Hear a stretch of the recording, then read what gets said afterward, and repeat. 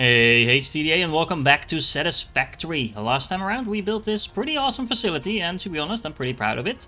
But I have noticed a problem. Over the last 10 episodes or so, every time we build something and then 1 or 2 episodes later I'm kind of regretting what we built because I want to scale it up. Now of course there's different ways to go about that. You could just build a new facility somewhere else, and that's pretty much what we have been doing so far. But to be honest, I'm not entirely enjoying that. Well, I am enjoying it, don't get me wrong, but I don't think it's optimal. And I'm the type of guy that is inclined to start a new game every time he feels like he's doing something wrong. I'm not going to do that, don't worry, but it does lead me to wonder if we should redesign a part of our facility. And I'll jump to the other facility to show you why. Now here's an overview of our nice little starting facility, and as good as it looks, and to be honest I think it looks pretty decent, it's completely unscalable. So that means, for example, that if we were to replace these miners with Mark II miners, and we have some miners over here as well, we would have to pretty much redesign this entire thing anyway to make use of that additional throughput. On top of that, it doesn't actually really allow for in- and exporting of items. I mean, we were doing exactly that here with the trucks, as you can see. But to really do that at a larger scale and with multiple different items, it would become a mess really fast. And that's not really what I want to do. So the real question then becomes, how do we fix this? Now, to be honest, I don't think there's really an easy way to fix this, but I am inclined to just completely scrap this and rebuild what we already have. We can do that a lot quicker than we initially built it, because now we know what we're doing. And set it up in such a way that it will become a lot easier to scale it up as we get further into the game. So I am going to do exactly that. And yes guys, don't worry, I saved before I started deleting everything. And in case you ever wondered what a completely dismantled base looks like when you put it all into storage, well, this is it. Now, night falling over my base might be a little bit symbolic, and even Bob seems a little sad just walking around places that used to hold miners and buildings and foundations. But to be honest, I'm quite excited about kind of doing this over, but doing it the right way, in such a way that we can actually work a little bit more efficiently with it. Now, before we do that, I am going to get out my measuring tape, because I want to really note down some of the basics on the sizes of things and how things actually interact with each other before we start designing a completely new base. Now, in order to satisfy my OCD when it comes to building factories and planning ahead and making sure they look pretty, I made this little mock-up factory here where we can easily see how much space every single building needs, and we can plan ahead on that. So let's just walk through it from left to right. The smelters are really nice and tiny. You can easily fit them in a single foundation in terms of how wide they are, but you can actually fit 3 of them on 2 foundations if that's what we want to do, if we want to be minimalistic. So that's really nice to know, and that makes at least smelting a very straightforward thing to do and doesn't take up a lot of space. Now, when it comes to the constructors, they are slightly bigger. They do still fit into a single foundation, but it's going to take up exactly 1 foundation. So to be honest, I kind of like that. That makes it really easy to kind of plan that out. But it is important to notice that they are slightly bigger than the smelter. So if you want to input directly from a smelter, you're going to need to make sure you take that into account. Now, what else? We have the assemblers, which are, to be honest, a little bit infuriating, because they seem to be exactly 1 foundation wide, but in fact they're not. You actually need 1 space in terms of width on each side before you can place them next to each other. It works the same as with the foundries, actually, as you can see over here, that I did place at the minimal distance. And if you do that, you can actually fit 5 of those in 6 foundations in terms of how wide they are. This is going to be the minimalistic type of spacing. Now, specifically when it comes to the foundries and the assemblers, what you could also do is you can kind of use 1.5 foundation. And if you do that, you get a layout like over here, and you exactly have enough room to put in 1 belt in between. Now, I'm not entirely sure why or when we should be able to do that, but it's nice to keep that in mind. Now, if you look at how I place these splitters as well, you can kind of get a feel for how that looks. And when it comes to splitters and mergers, I also stacked them up to see how high we could get them and how many foundations we need to actually cover them up. And it turns out you need exactly 2 of the 4-meter foundations in order to put another floor on top of that, a minimalistic floor, and that should exactly cover the belts. Now, of course, this is going to clip, but it won't actually come through, so this is a very minimalistic and nice way to build. Last but not least, of course, I measured out how many belts you could fit on a single foundation. The answer is 3, or, well, 4, I suppose, if you count the overlap in between them. But realistically, just looking at the splitters and mergers, you're probably going to want to save a little bit more room for that. So this is not all that interesting. Now, what is actually interesting, or at least a little bit curious, is that the single storage units that I stacked up over here are going to take up exactly the same space as the larger storage facility that is a single building that we unlocked recently. I'm not entirely sure when we will ever need this, because to be honest, this gives you less flexibility, because this is going to combine everything into one storage unit, where these are 2 different items that could be stored separately while taking up the same space. But yeah, it's at least good to know that, even though the picture when you start building those it does actually seem like it's supposed to be bigger. Where are the organization? Yeah, here. It looks a lot bigger, but to be honest, it's actually not. So yeah, that's interesting to note. Alright, well, with everything like this in mind, let's start planning out our actual facility this time.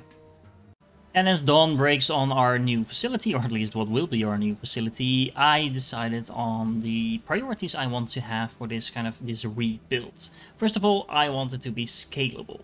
And in order to do that, I am going to need a lot of space around it. And I am also actually considering building to the world grid rather than just whatever grid I happen to place down myself. Now, the reason for that last one, I'm not entirely sure about it yet, to be honest. But the reason for that last one is that it would make it a lot easier to actually connect everything up when we really start interconnecting our facility and make that really nice and tidy. So I figure, why not try starting to build to the world grid, and if it doesn't work for whatever reason, we can always just opt out of it at some point anyway. Now, last but not least, I also want to make sure our builds are as efficient and good looking as possible, and now we've actually unlocked quite a few things, I think we should be able to do that. So let's get to it.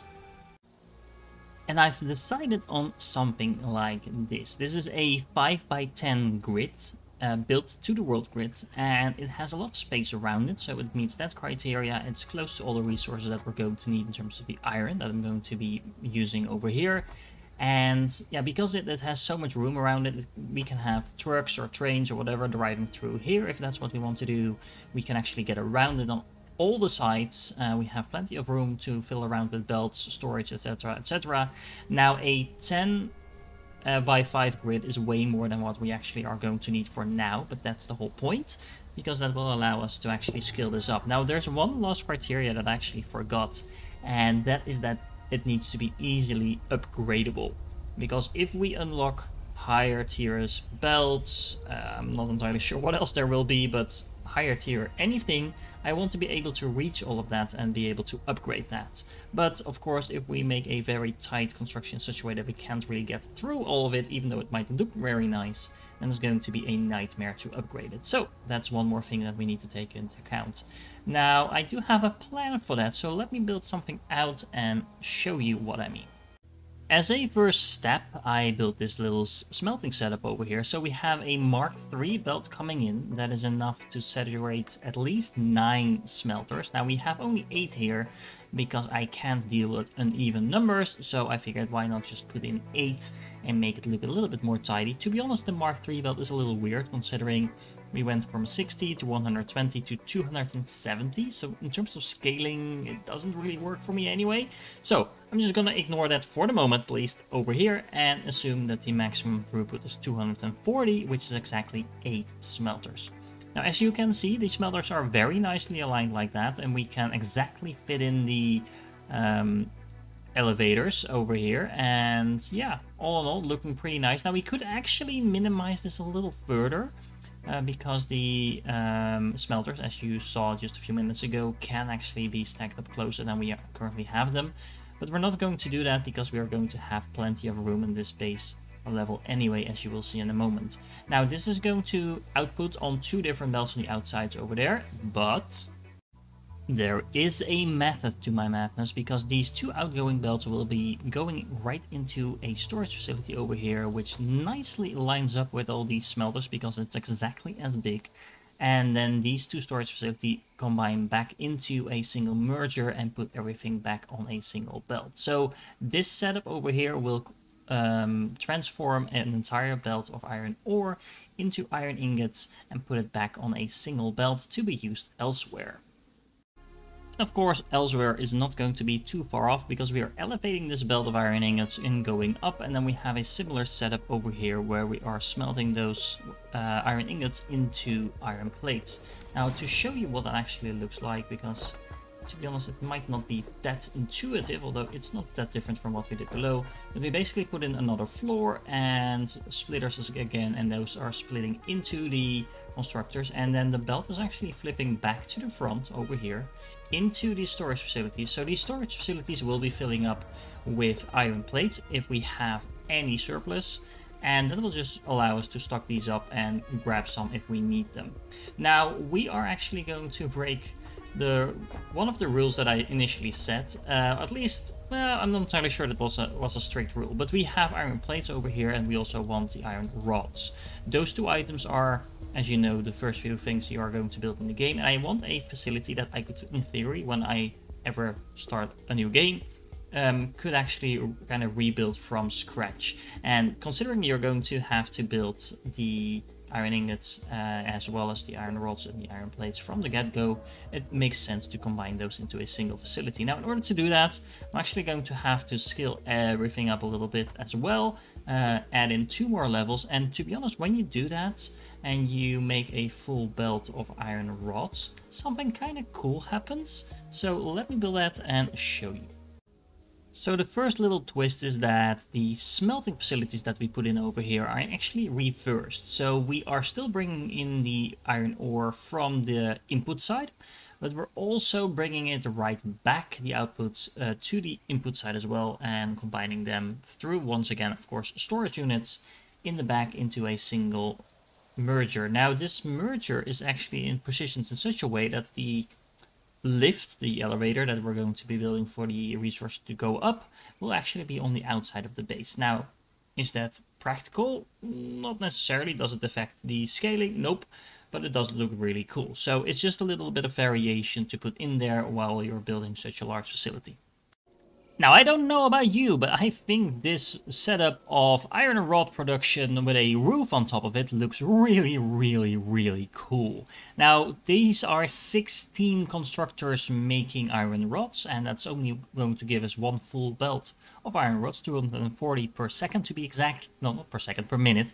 But we're going to need all of those, I'm sure. So, yeah, even though being pretty on the inside is of course what counts, we are also going to see if we can make this thing look good from the outside as well. And there we go, this is the end result. All the foundations, make sure everything is nicely aligned, the bells being raised, make sure it's easy to get around. It's also pretty good looking from both the ground as from a distance, because once you're down on the ground you can see all the things moving above you, but you don't have to jump over all the belts to get around. Everything going into the facility is really nice as well, and standing next to it you can really see how high it is, and to be honest it makes it really nice to look at. The wall segments are missing intentionally because I just think it's nicer to look at than just giant blocks of the same walls, and of course the pillars are not functional, but they make it look like an actual building being supported. Now the storage facilities are going to be supported with some sinks in a moment, because of course we don't have anywhere for these resources to go yet. But this facility does replace our starting facility, although we already scaled it up quite a bit, and we're going to put all those resources to use in the next episode when we build a new build for our more complicated items. Make sure I catch you in the next one.